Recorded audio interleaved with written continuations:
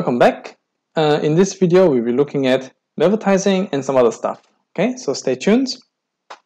Well, malvertising, as the name suggests, it's a malware advertising, which means through the advertising objects that you see, the malware is going to be piggybacked behind it, and you end up getting them.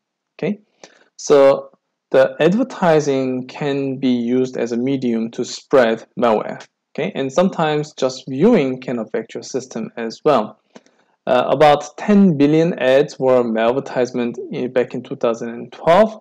This has been reduced significantly through the efforts by large IT companies like Google, Microsoft, Yahoo, and so forth. So here's an example. In 2017, Google blocked about 79 million ads with redirections and removed 48 million ads trying to install unwanted software. However, you can see that although the number of advertisements that's been removed is in millions, we have billions of malvertisements that are active, and not always they can detect them. So we still have to be careful and try to implement detection mechanisms and protections against those. Okay. So malvertising can get into our system in various ways. So this can include things like pop-up ads, web widgets, hidden iframes, malicious banners, third-party advertisements, and so forth. So all the way that people thought about doing the advertisements, malwares can be attached to them as well. So let's have a look at an example.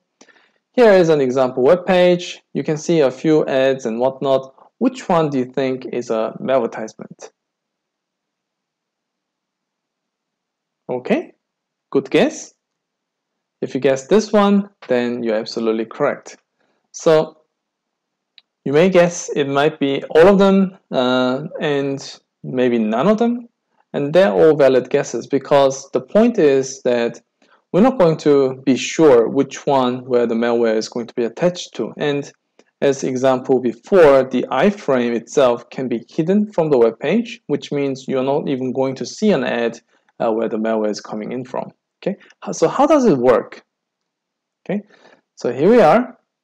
As users, what we do is we visit web pages like the ones that we saw before, right?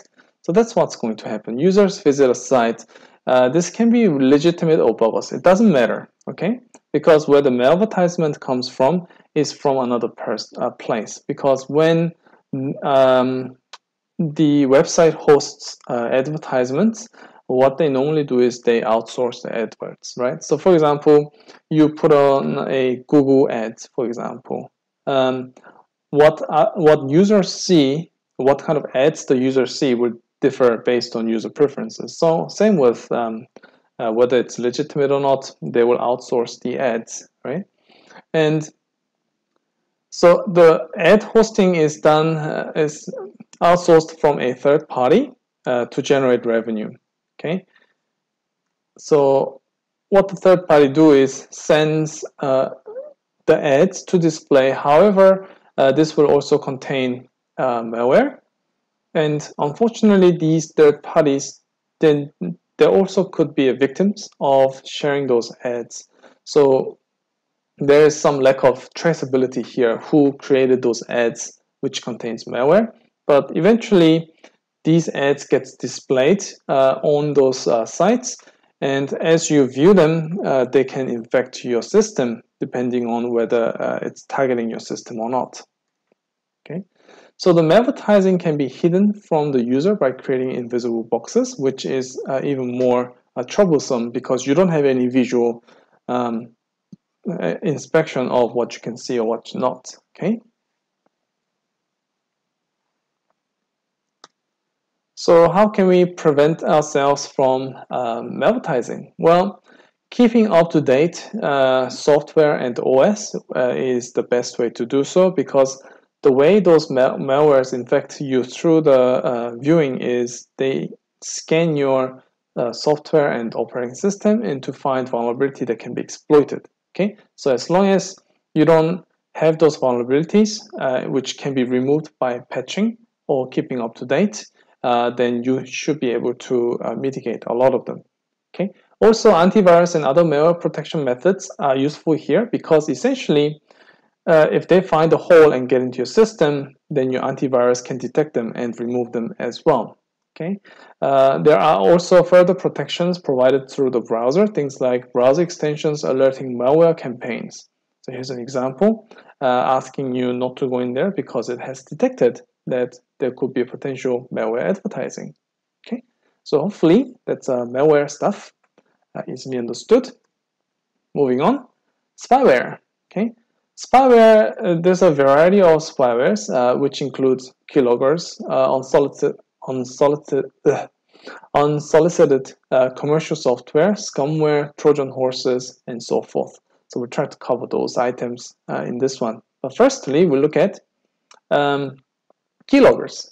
Okay, so keyloggers, what they do is they monitor actions on your computer and capture those actions and send it back to the adversaries or the attackers. Okay, this can be either software or hardware.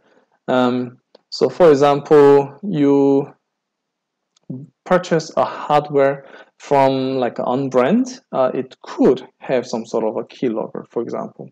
Okay, strong passwords are no longer effective because whatever you type in, although it looks censored on the screen and through the software, the interactions are recorded, which means those censorship is no longer protecting your sensitive information.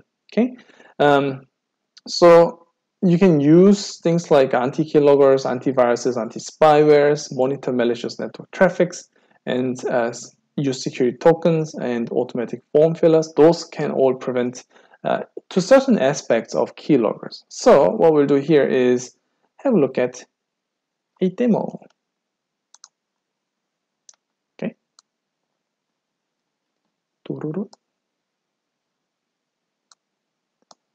Hopefully everybody can see this. Wonderful. All right. We'll come to that. So basically, I have some code. Let me quickly show you. This is the keylogger code. Extend this. And as you can see, it's not that long. How many lines is that? It's about 35 lines of code, including white spaces. And if you want, I can compact this even further. And this is written in Python. So if you write this in, for example, like C, it can be even smaller, for instance. Okay.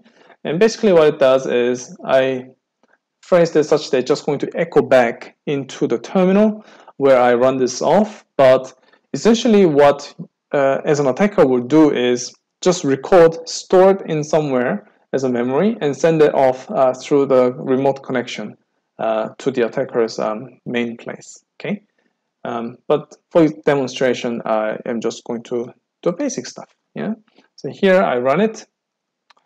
Python 3. It's called keylogger. Keylogger demo.py. So now it's running, which means it's logging whatever I type on this virtual machine. So for example, I open up a document and you already see I deleted it by using the backspace, and it has recorded the key backspace. So here I can type this is another sentence. Okay, and even if I press backwards, it records them, so I can see which one I have backspaced and whatnot. Okay, so it has been recorded. Okay, so now I'm going to move over to a web page. Okay, this is a live Synergy web page. I'm just going to refresh to show you that this is working. Ta-da! Okay, so the Synergy web page is working. So for example, I have to type in my username and password here to log in to see my Power Bills, right? So username, and then right here, I'm going to type in some secret password. Okay, and from user's perspective, this is all hidden, nicely done. Nobody's gonna know exactly what what it is.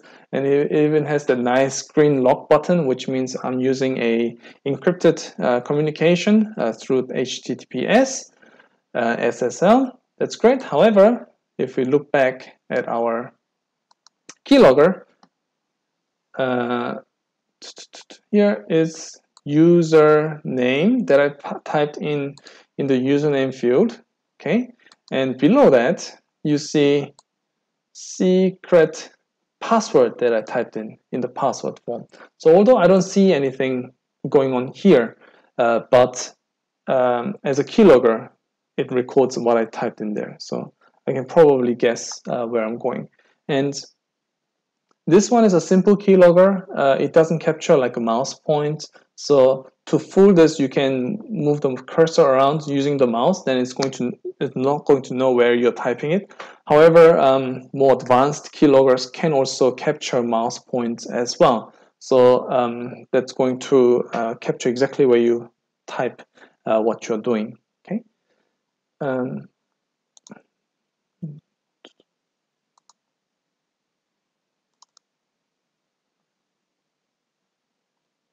So here's an example of my other demo code, which doesn't print out anything into the terminal while it's running, but once somebody finishes doing stuff, all it does is tells you when a new session began, what they typed, and what's the output like. So as an attacker, I can create such files, send it off through to my server, and delete this file. Then there's not going to be any trace as long as I make the communication very small. Okay, so that's that.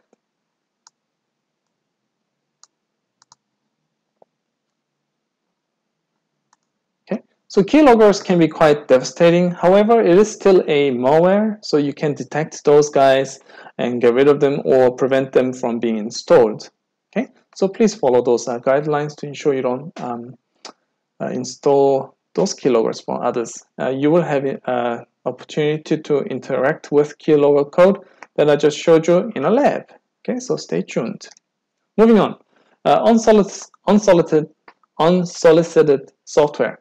So unsolicited commercial softwares are installed without users' intentions. That means you didn't even have an opportunity to say, do you want to install this? Yes or no?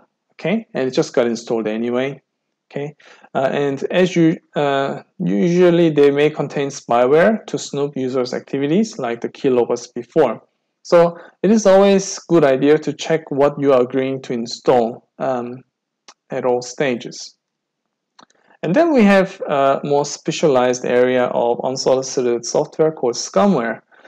These refers to any malicious codes that enter the system without the user's consent or permissions. Okay, so you didn't even try to install anything, but they just got installed anyway, and they start doing stuff. I guess it's kind of like viruses and or worms, but scumware is more higher conceptual versions of that, which can do various other things. Okay, so scumware can significantly change the appearance and functions of websites without permissions. So as you can see, viruses or worms don't necessarily do these kind of things, but scumwares can. Okay, so this captures more categories of different malicious activities. Okay,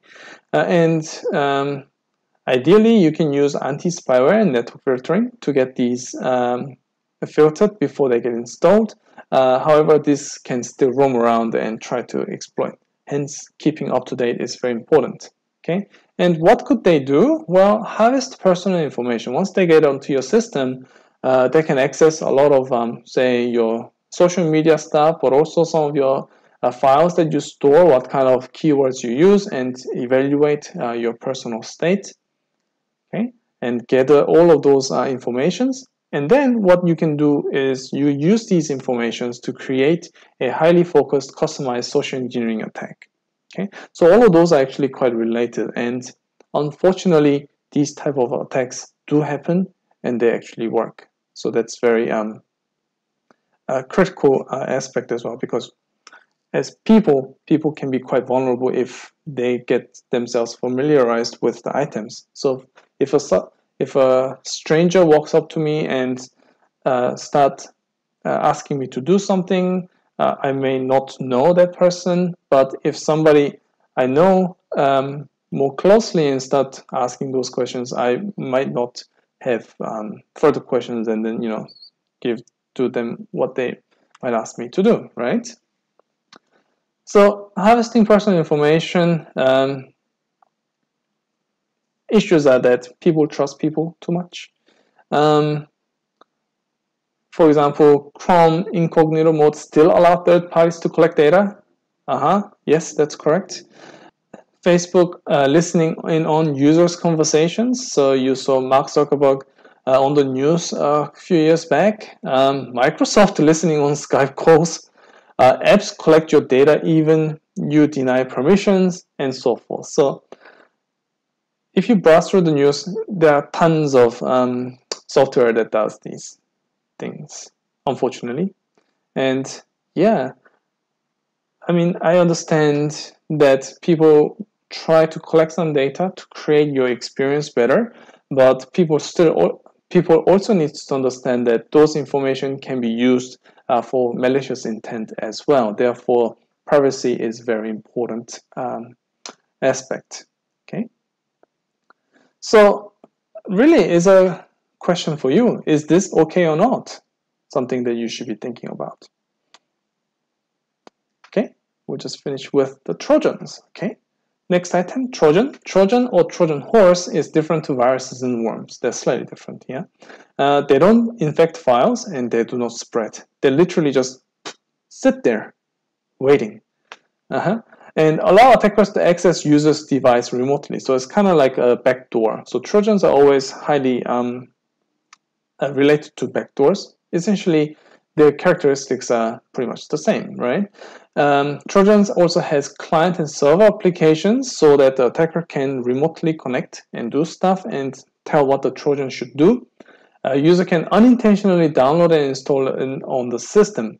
So this can come through email attachments, file sharing, free softwares online, and so forth. Hence, very important to check the checksums. Okay. Attackers can also directly install them. For example, physical access. So they can just hold on to like a USB, plug it in, install it. You might see some movies or TV shows where they work on the victims' phones and install spywares and Trojans. All of those are what they try to do, but don't really believe what TV shows you. Many times they're not really what really happens. Nevertheless, is a good example. Zeus back in 2009, not that guy, but yeah, just named Zeus. Basically store banking information using keylogger. Okay, so keylogger was carried on the Trojan. Affected systems through downloads and phishing. So here you can see a lot of different attack techniques gets combined to exploit people's vulnerabilities and also the system. It did compromise over 74,000 file transfer protocol accounts on websites, such as Bank of America, NASA, Oracle, Cisco, Amazon. Yeah, so you can see that even though they are big organizations, they're not going to necessarily have protections against something that comes out as new. Okay, so these are always a interesting area of research. Anyway, Zeus botnet estimated millions of compromised computers, which was the largest botnet on the internet at the time, and also used for installing CryptoLocker ransomware later on. Okay, so Zeus is not just a one-off thing. People create variants out of that and use it for different purposes. Okay, so very dangerous. Okay, so how do we mitigate Trojans? Well, best defense is safe computing practices. Don't trust what you get from the internet. I hope everybody do that. Trojan horses can come from unsolicited executable email attachments from recognized senders as well. Email spoofing is very easy to do. We don't cover that in lectures or labs. However, you are welcome to explore how spoofing works. Okay.